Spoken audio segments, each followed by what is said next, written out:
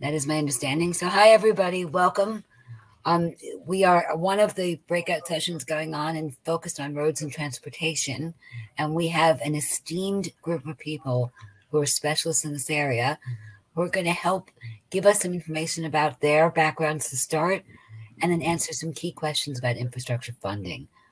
So I'm going to start and I'll go around the room and just circle. Laura, if you could please describe your background and what you do, please. Of course. Laura Wagner-Bartz. I manage a section around asset management and resiliency at HNTB. My background's in civil engineering. Fantastic. Thank you. Tricia, if you can give some information about yourself, please. Sure. Hi. Nice to see everybody. My name is Tricia Stefanski. I work in our asset management program office as well as Metro District Maintenance at the Minnesota Department of Transportation.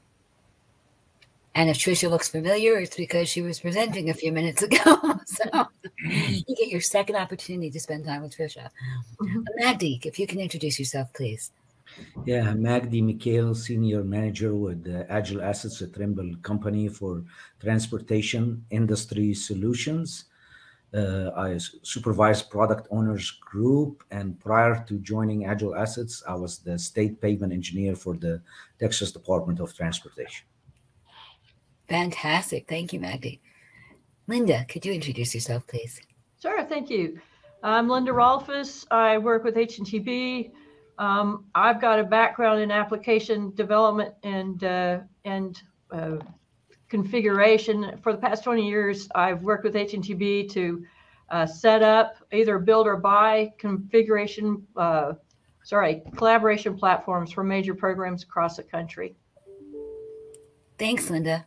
Eric, could you introduce yourself, please? Yes. Hello. Eric Bloom with HNTB. I'm our project and program controls practice leader at HNTB. So I work with both our clients across the country as well as our teams internally to roll out best practices around project controls. Fantastic, Eric. Thank you. And for those of you who didn't happen to see the main session a few minutes ago, I'm Jamie Cook. I work for Trimble PPM in the construction sector. So welcome again. And I want to start with a general question for each of you.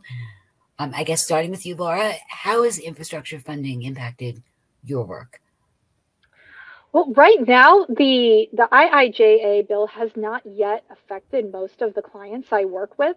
There's just a lot of preparation, thinking about how are we going to prepare for that money coming in? What can we do to position ourselves to be able to intake it and allocate it appropriately and not waste the money? But so far, there's not really a lot of actual projects or initiatives around that funding. So a lot of planning, but the actual work hasn't begun yet, at least in your experience with your Yes, that's the case. Fantastic. Tricia, what about you? Yeah, I think, like you're saying, we really have been planning for kind of the decisions that need to happen, the stakeholders that need to come together.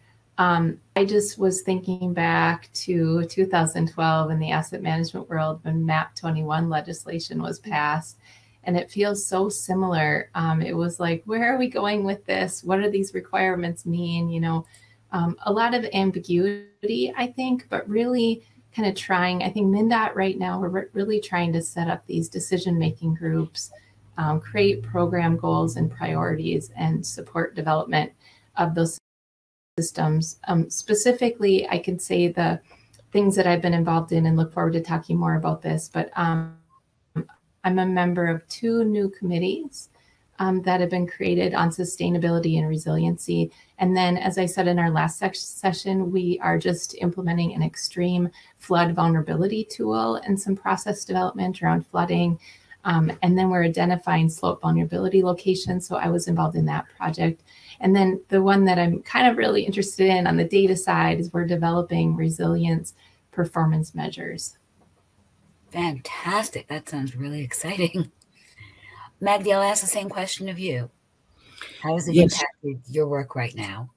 So we're looking at how our asset management products can help agencies address the new requirements for the bill, things like diversity, equity, and inclusion, or resiliency, we want to make sure that the agencies that are using our products are able to address the requirements in the bill.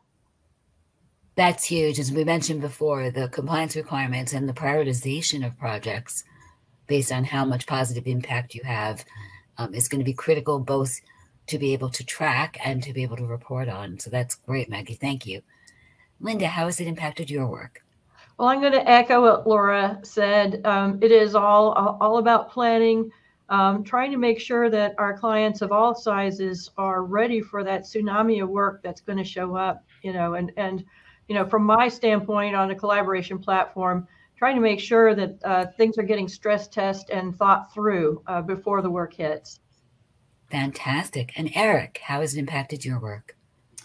Yes, again, similarly, a lot of folks planning, trying to understand, what are the provisions of the bill, how the regulations be written to better understand those products that will likely be eligible and or most likely to kind of get in the window, the funding window, and I think in preparation for that, in some cases we have clients who are thinking about upgrading and or adding to their capabilities around kind of core project management capabilities. Fantastic. And while we have you focused, Derek, I'm going to switch to a different angle. What challenges do you find people are facing with the magnitude of the funding or the timing or delivering real value from the funding itself? Yes, probably a couple of things there, but I think that number one, it's the challenge of getting that prioritized list of projects, dusting off either contemplated projects that just didn't have funding before, and then determining are those products that might be priorities for the agency, do they match with the targeted priorities that are enabled through the infrastructure bill, right? And so there's that piece of it. I think another challenge is looking at trying to understand what will become available, given some of the situations like the escalation we currently are experiencing in the global economy, and so how far down the list are they going to be able to hit with their projects, given escalation and factors and supply chain factors, what have you, may certainly provide more products than they would otherwise have, but essentially at the same time may eat into some of the available products that might otherwise get funding if you see it just kind of a overall cost growth across the board. So some of it is managing and planning for the unknown or potential fluctuations. Yes, absolutely. Yep, I hear you. Tricia, has that been your experience? The challenge is realizing that you're still sort of in the planning and organizing phases, but what challenges have you faced so far? Yeah, I think, any new program, this one is just quite complex. And I was telling presenters yesterday I was going to do more homework, because when we talk about the challenges and we look at this bill, there's so many different items in it and so many different ways that maybe DOTs will want to leverage the funds and the changes. So for us, I think, really knowing what it means, having those leaders out there, those supporters that can lead the committees. So the two committees I'm on, the Climate and Resiliency Work Group, I've been really excited about that committee because we've brought in all of our statewide partners. And I don't envy, again, this team lead, because we're looking at determining funding distribution across, this new money basically coming in. So anytime you're distributing funding, I mean, it's not like my two kids, right? You each get $1. It really doesn't work that easily. So I think just looking at that, and within that Climate and Resiliency Work Group that we've created, it actually has the Carbon Reduction Program, the Electric Vehicle Program, and the Protect Resiliency Climate Sub-Work Group. So, we're setting up this structure of getting information, getting feedback, and then making decisions. So I think just having those right people in the meeting and then thinking about how we can get to this statewide funding distribution and meet the stakeholder needs. We still want to be great partners. So it's just the beginning. That was our second meeting of that group. And then I mentioned to Jamie, the Resiliency Advisory Team. So that one we're trying to come up with, I think is today, June 1st. By today, we needed to come up with 5 to 10 climate resiliency performance measures. And the challenge there was all the options, and can we use the existing data that we have in the system? So we've really been digging into the data and looking at what exists. For example, flooding, again, slope failures, things like that. And then how do we move forward in tracking new data? And what are we looking at? So those are some of the things. And then later I could talk to you about, again, the digital transformation and some challenges there. So Laura, when you give your children $1 each, how much detailed reporting do they have to do on their expenditures? Well, they're pretty young, so I just can kind of fake out that I paid them and they don't remember. So that doesn't work so well at the DOT level. And by the way, sorry, Tricia, I love that analogy. Thank you for letting me use it. But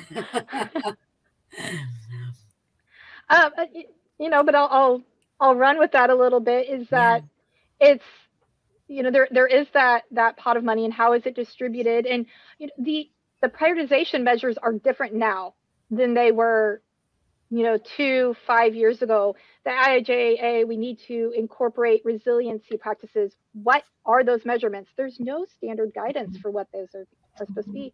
And I'll mention equity. How do we make our transportation systems equitable? How do we set up the measure to show that we're even meeting requirements? And Trish said it's about stakeholder engagement and understanding that it's somewhat of an arbitrary measure, or at least it seems arbitrary now. So that's what we're working towards, is something measurable to make sure that the distribution of funds is equitable for everybody.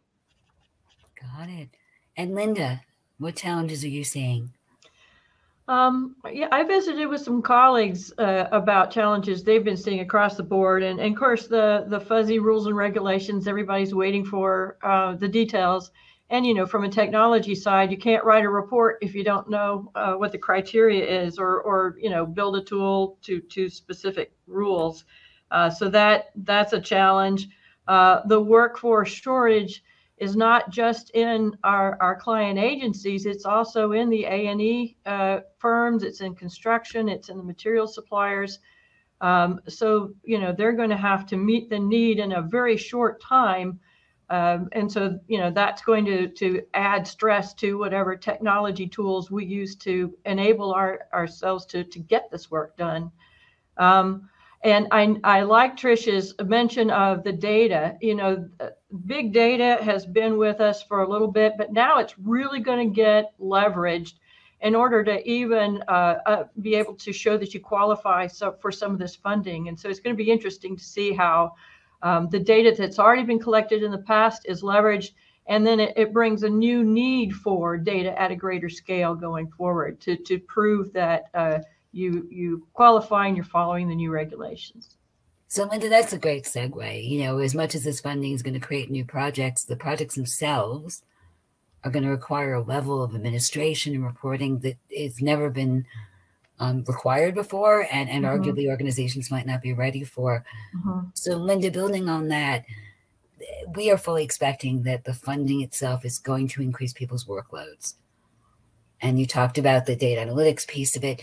Is there anything else that from your perspective is going to really make the workload harder for people, in addition to the actual projects being added? Well, I think the amount of work that's going to have to be done in a short amount of time is unprecedented, along with the workforce shortage. And so I feel like our agencies are going to have to be leaning on more outside support, more outside companies, and are going to have to be able to knit this disparate group together in order to efficiently do the work. So, from a project basis or a program basis, you're dealing with multiple cultures, multiple data sources. You're going to have to be able to pull all that together in an organized and managed way to deliver on these programs. So I don't know if I answered the question. No, you did. I mean, it's all those factors and everything that has to be considered. That's great. Eric, is there anything you want to add to that about the the impact on people's workloads and what they currently do and what they'll need to do to support the funding?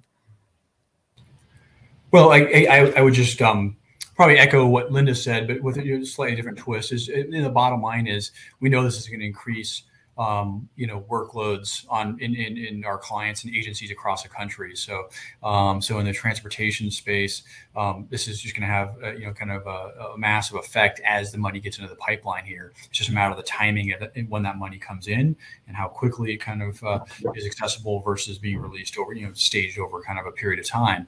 But it will increase in the number of products available to folks beyond what they would otherwise have. And I think it's certainly going to increase in the space that we work in with clients, both in design as well as the program management side of things. Certainly going to increase their need for design services, preliminary design work, what have you, planning type work, and program management type work. So we're excited to support our clients in this regard and to help them manage kind of a bigger workload with better processes, tools, and kind of laser focus. So. That's fantastic. Thank you. Tricia, what's your take on the impact it's going to have on your workload? Yeah, I mean, I can talk about real specific things here. I think on the people side, I really appreciate the equity piece of this. And I think when I look at a flow chart or like a diagram, you think of equity as kind of everywhere, right? Everywhere. It's that whole line kind of all that we're doing. But I just had a presentation that I listened to at the Minnesota Transportation Conference from a friend of mine that was like instrumental. And so I just wanted to say a little bit about what he presented. Having hard conversations about equity, talking specifically, digging into prejudice and implicit bias, knowing that inclusion comes first, talking about race, religion, gender, abilities, and just having a better understanding of each other. So I would like to start there, start having those conversations within my own staff and within our functional groups. I know MnDOT has several diversity inclusion committees and really, has strategies within each committee to really have more compassion and empathy for each other. So on the people side, I think that is something that no matter how much work you have, you really want to, take some time to be people-centric. I also see within our staff, we have a lot of IT, embedded IT, we have a lot of GIS analysts. We need those young generation of professionals, the data scientists, the GIS analysts. We're going to need more and more of those folks to come along with us, I think. And then in the tools, we have AgileAssets, our TAM system. And so we're looking at how can we incorporate more tracking, do more within our current systems to see emergency response. As I've talked about flooding, blow-ups, slope failures, and then our snow and ice operations. So I know New York they were sitting next to me. I get to sit next to them in a boat last week.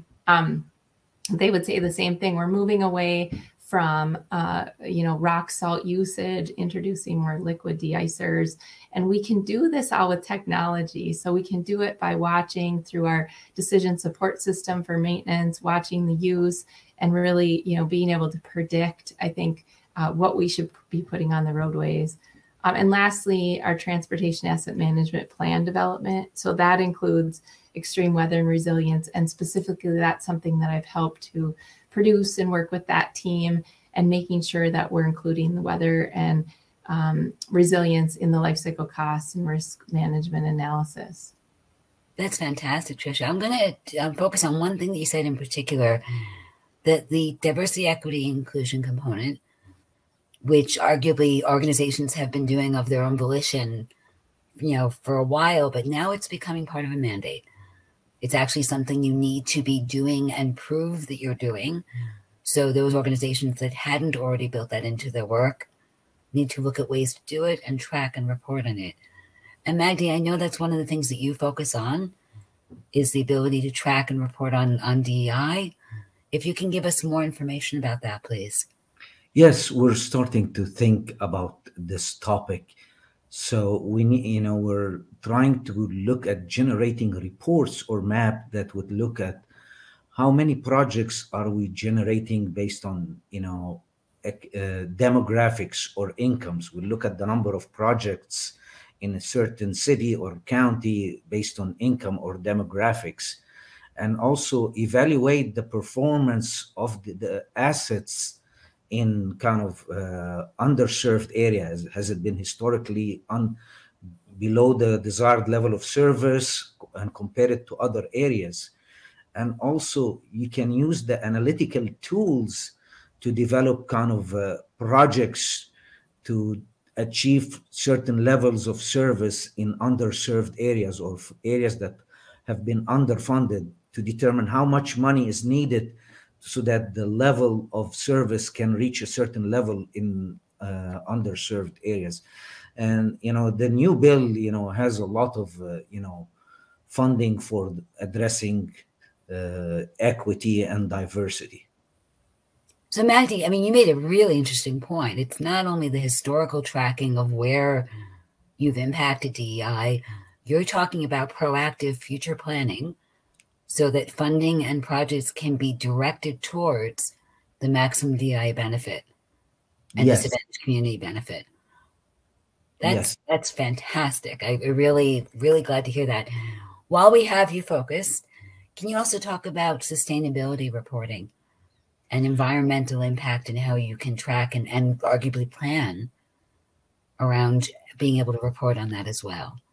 So there is a lot of things that are involved in sustainability. One of them is flooding, and one of them is reduction of carbon emissions. So usually good roads provide good rolling resistance that reduce carbon emissions. And also use of recycled materials will help also reduce of carbon emissions. And tracking the usage of recycled materials, and also design kind of planning projects so that your roads are in good condition, kind of to reduce carbon emissions. And MnDOT is kind of leading this effort of determining how much the impact of improving the condition of the roads on carbon emissions. So all of these can be tracked and quantified to determine the impact. That's fantastic. So Tricia, you mentioned the climate resiliency and the proactive work you're doing to be able to identify opportunities as well as track and report on them. Are you prioritizing the projects you're applying for funding based on the potential positive impact or the reduced negative impact that they'll have on the environment? Well, so I'm not, programming, but I can say we have a scoring criteria for our projects. And so there's a lot of different criteria that we're using. And I do think there is an equity criteria, and then there's a sustainability greenhouse gas reduction. If they don't have it already, they're working towards that. So absolutely, that will be a part of every project.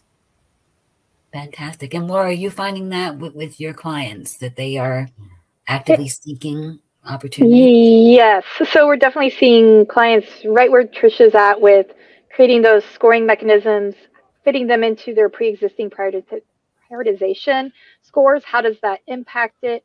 With the understanding that the prioritization for Seattle and what they consider climate or extreme weather events and equitable distribution of funds is going to be a lot different than Minnesota or Texas. So it's just not a one size fits all. So I'm seeing that even like Tricia said, she was talking to New York, we're hearing a lot of that, and we're helping put various clients in contact with each other when we're hearing people talk about these types of programs that they're starting, just because of that, the workforce issue is that sometimes there's just not enough time in the world for everyone to know what everyone's doing. So whatever we can do to help those relationships is always to benefit. That's great. And Eric, what's your experience been with clients and how they're planning for and then measuring their impact on both DEI or even the environment, either or? Yeah, certainly there's a lot of interest and a lot of focus on that.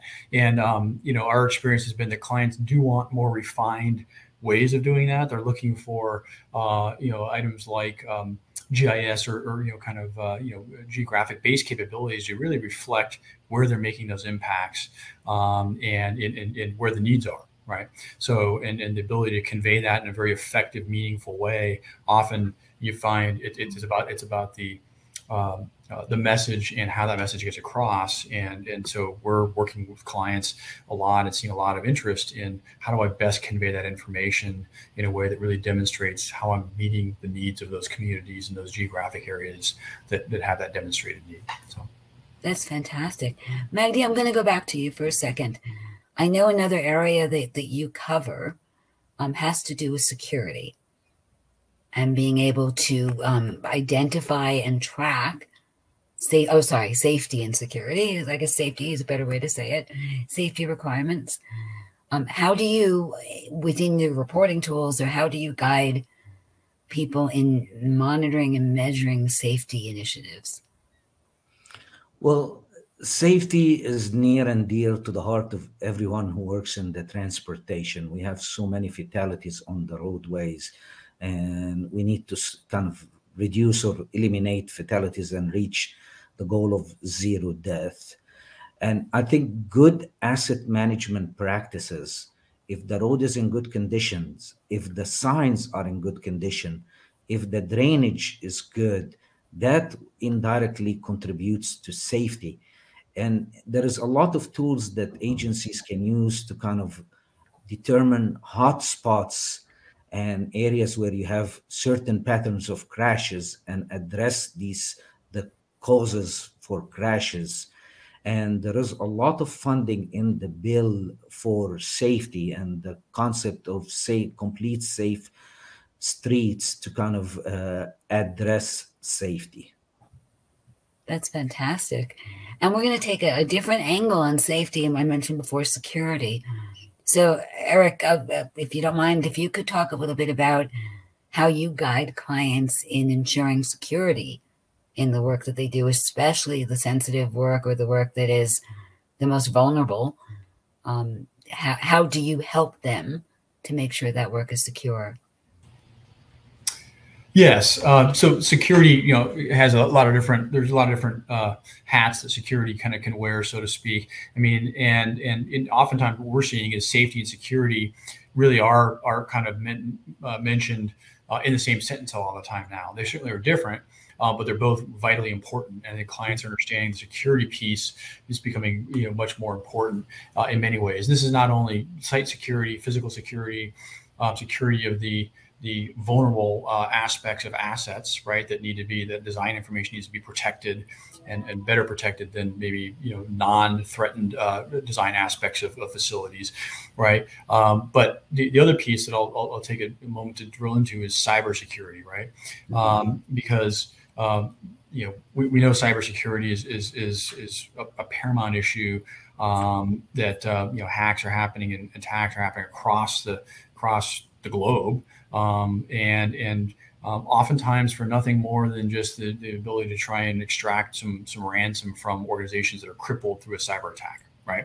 And so we've seen across the board in the industry, our clients in particular, really being vitally interested in how do I ensure I have the best cybersecurity practices in place? How do I harden my assets, including the necessity of really being in the cloud these days, right? And how do I harden that and kind of make the best approach we can to have robust practices in place, train our employees, obviously, because there's a huge piece that's 98% of all attacks happen through some human error kind of flaw on thinking this was a real link and not a phishing link, so to speak, right? So all that stuff we've seen just a massive influx and focus on.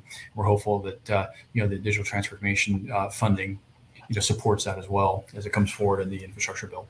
And that's a great transition, Eric. Let's actually talk about that. So we talked about increased workload, increased demand, and we talked about the fact that the funding sources in the previous sessions come with digital transformation dollars.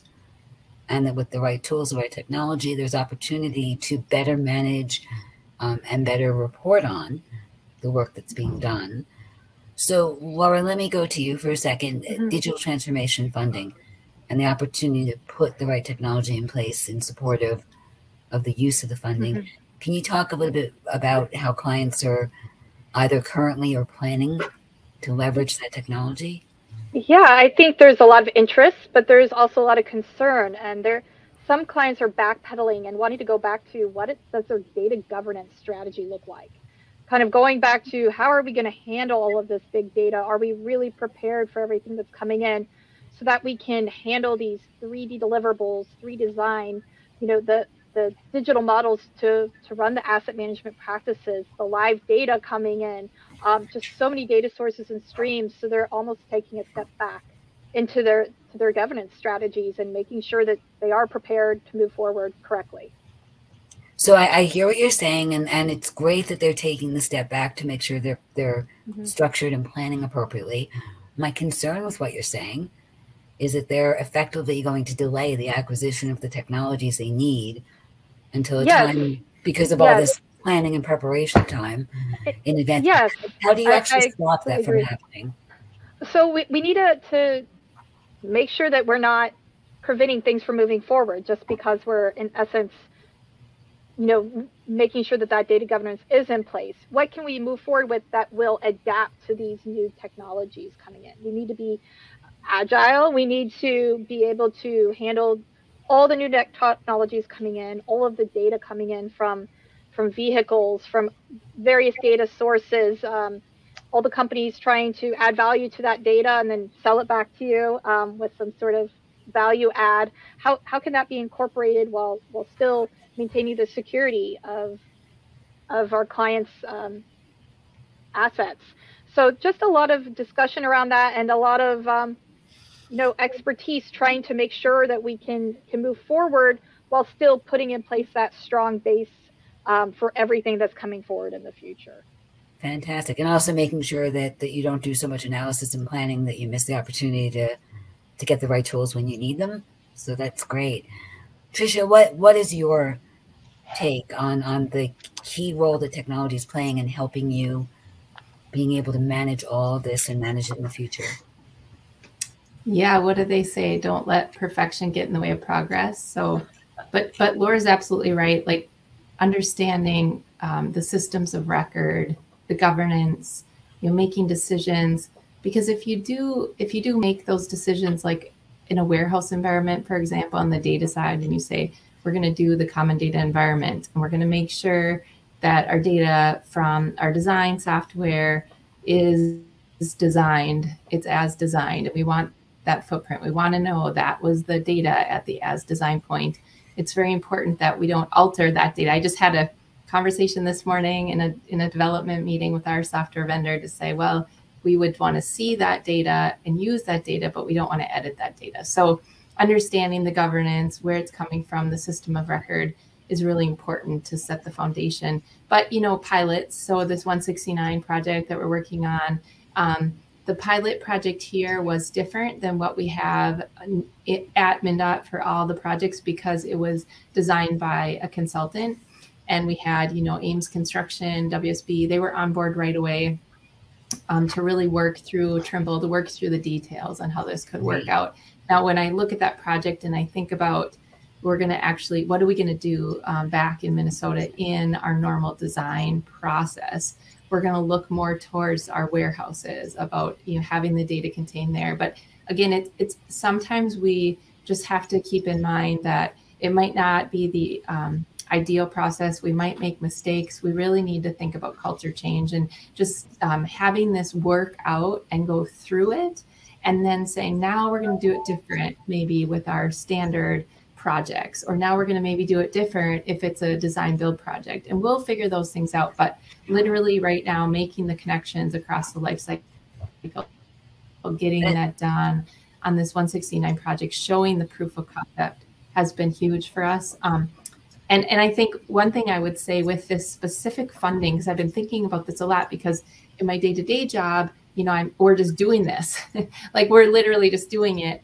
But I think we have some gaps. And so what I would really be interested in is like sort of a gap analysis of in the BIM cycle, in the life cycle, in the 3D design, where are the gaps out there? And I think there's been some research done to determine those gaps. And then in those gap areas, what I see is the training and workforce development for 3D design for BIM, like really, if we could use some of these funds to do more training, do more guides, workforce development, as well as just keep connecting the vendors. So we talk about the vendors in the 169 kind of stack of softwares. There's other vendors. There's Veda, if you guys have heard of that materials management software, Ashtoware. There's other vendors, other people using other products. We just want to get IFC, to be more of a standard way of passing the data. And then again, that change management is so important, I think, as we're walking through this, and not forgetting about the people. And it just takes time. It's going to take years and years and years to do this. And so it's great that we have funding that can support this. So Trish, I don't know if you had a chance to, and if the others have had a chance to see some of the previous sessions. The session with Christopher Haight and Dan Connery earlier on, the two tips that they gave towards what you're talking about. One is engaging the stakeholders and the champions early on, and having them be a key part of the decision making, so that they feel embedded in the process. But the second one that Christopher in particular was talking about was the small wins, right? So yes, this is a multi-year rollout, and yes, there's going to be a vision 4 or 5 years from now, but incremental gains and incremental releases, so you're progressively and easing them in, Tricia, like you're talking about. So the change management is easier to digest than here's your new system, now go use it. Yeah, and I just want to talk to that, Jamie, because I just love that, small wins. And I think about all the things that you have to do every day, like even being a software developer, being an engineer, and like sometimes you want to take those slam dunks or small wins or easy, the low-hanging fruit that will bring people along further. And it's not always easy to see, but it's a really good thing if you can get these small wins. Like I'm excited to see more usability, certain things in software solutions that users will go, wow, they're really working on this. They're really, that stakeholder group, it's little things sometimes that can really bring them along. So that's great. Thank you. They heard what I said. Speaking of hearing what we're saying, I just want to digress this for 1 second.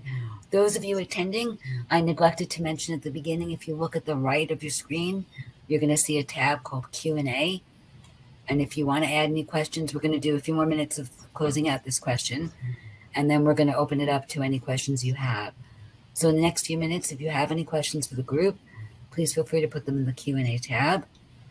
And that said, Magdi, if you want to talk a little bit about the impact of technology and the ability to manage funding effectively. Yes,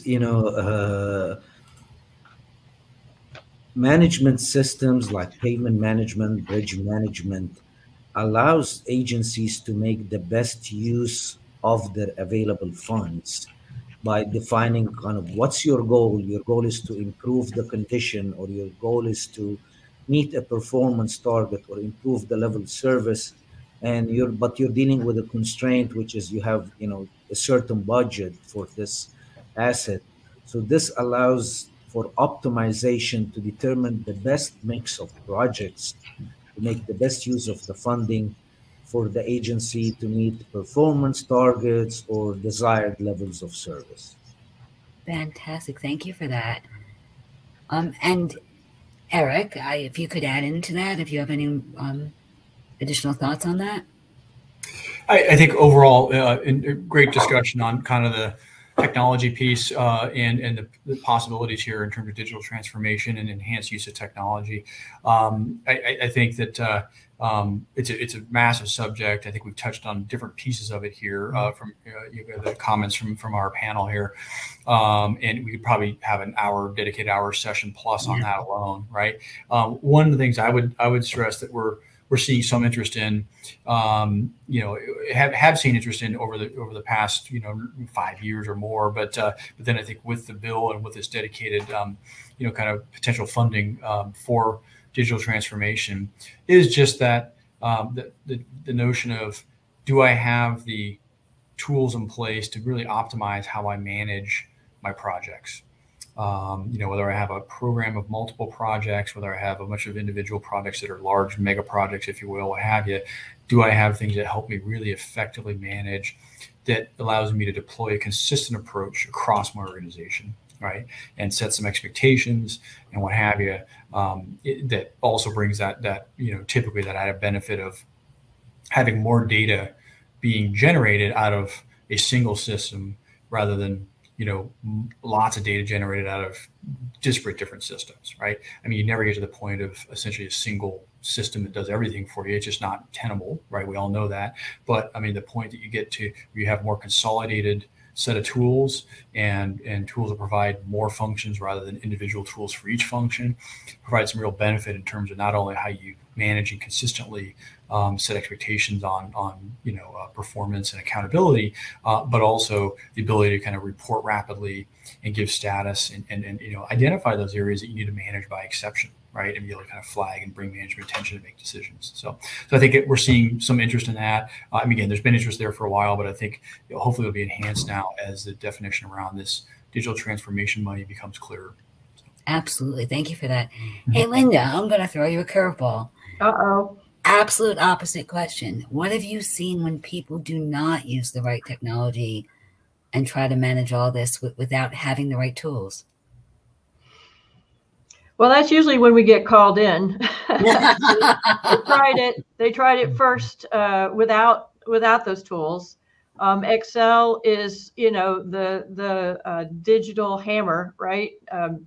Most people haven't seen any problem that Excel cannot fix. But as much as I agree that Excel is the best software tool that's ever been come up with, it can't handle everything. And so that's usually when we get called, is when Excel finally cratered. You can't tell which one's the most recent one. It got corrupted. You can't have multiple people maybe editing at the same time. And so it's really at the point where you see the failure is usually when there's too much volume of the stuff that needs to be done, or like processes are just too complex to keep track of. And I think at that point, you need to graduate. You need to get a platform. And it doesn't have to be a mammoth ERP. It could be, a smaller first setup with a core set of basic functionality, and you add on to it as your project or your program progresses. And I'm a big advocate of integration. I like being able to pull the information that's being created by the disparate systems out there, including digital twin, into a central way to give management a clear indication of project and program health. And so I think that's your ultimate goal, right? No matter whether you have a single platform or you have multiple, safe, secure integration that adds new value by combining data as needed. I think that's the ultimate, but you don't have to start at the ultimate. So, to answer your question, we've seen plenty of bodies on the digital road where they tried to do it without the help they needed. And I think IJ is going to stress the ones who don't have a platform in place right now. So they have some time. They have some time now before those rules and regulations really hit. This is the time that I think they need to be thinking through a plan and get a strategy. So I'm going to add a little bit to what you said because you triggered something. People use spreadsheets to manage data, and it's a very valuable tool for managing data, at least a starting point. But the second you move from data to workflows, to operations, to accountability, to central documentation, to audit trails, that's when you hit the boundary with what spreadsheets can do for you. Mm-hmm. And so people create workflows by emailing spreadsheets to each other or, bookmarking where they are. Yes.